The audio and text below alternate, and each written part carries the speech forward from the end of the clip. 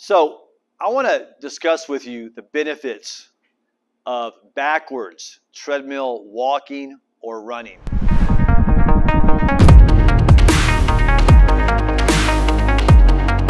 This is also called retro running and reverse treadmill running or walking.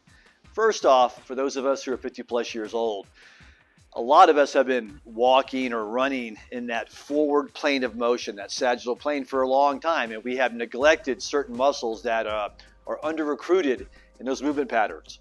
Also, a lot of us have running backgrounds, just like myself. I was a chronic marathon runner, and just from so many aches and pains, I had to stop running. But throughout the week, as part of my interval workout, I will hop on my treadmill and I will run backwards for intervals. Studies point out that running, walking, jogging backwards burns up to, if not more, 30% more calories than you would walking or running forward.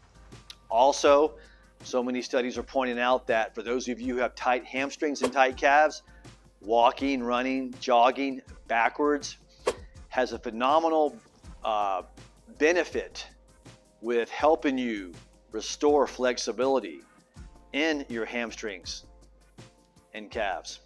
For those of you who have knee pain, a lot of studies are pointing out how backwards walking or treadmill running strengthens the quadriceps in a certain way that can help you alleviate some common knee symptoms. So really quick, let me show you how I would coach someone to start running, jogging, or walking on a treadmill. First off, for newbies on this, I always recommend, for anybody actually, I always recommend putting the incline on 1%. No matter if you're running forward or running backwards on the treadmill, that 1% incline on treadmills is going to give you a more accurate simulation of what it's like running or walking outside. So always have the treadmill belt or the incline at 1%.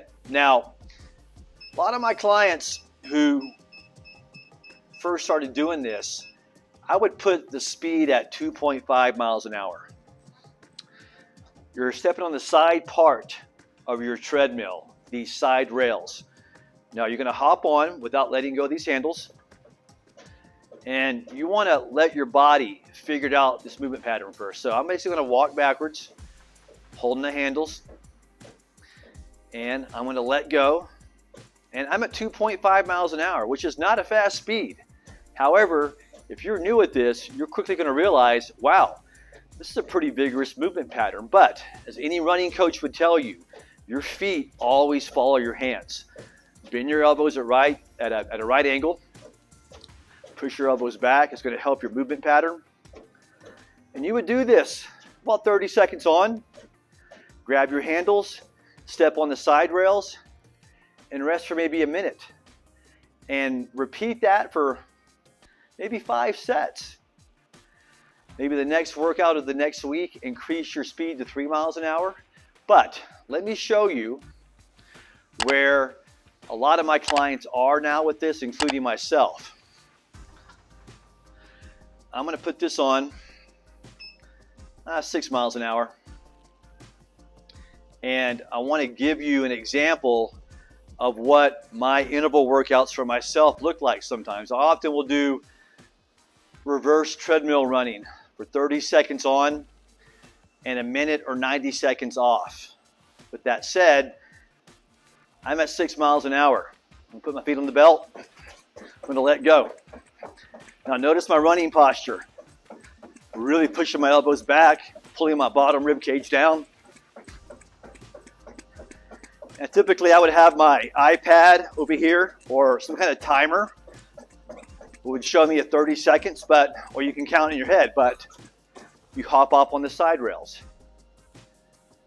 And what I often do as part of my rest break, I will do some static stretching, or I will foam roll muscles that feel tight for about a minute to 90 seconds.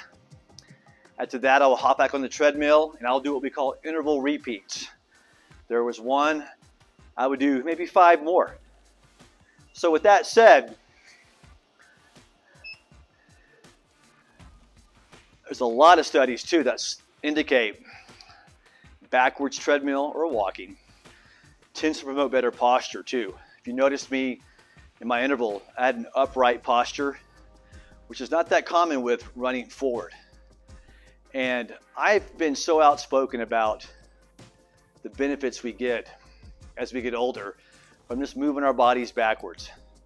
We're starting to recruit muscles that have been ignored for a long time from walking forward or running forward. So again, if you're looking for something to spice up your current cardiovascular routine, if you're looking for a different way to do intervals and you have access to a treadmill, get out of your comfort zone and try some backwards treadmill walking, jogging, or running. I'm surprised with how many of my clients love it. It was awkward for them at first. It's a new movement pattern. It promotes balance and agility, and like I pointed out earlier, it's going to give you up to 30% more of a caloric burn than you would get from running or walking forward. And for me personally, I had notoriously tight hamstrings. It's really helped me restore flexibility in my hamstrings. I've used it for knee rehab for many of my clients, and they would tell you it's really helped them minimize some of their knee pain. So there you have it. Backwards treadmill, running, walking, give it a shot. If you have any questions, reach out to me. Thanks.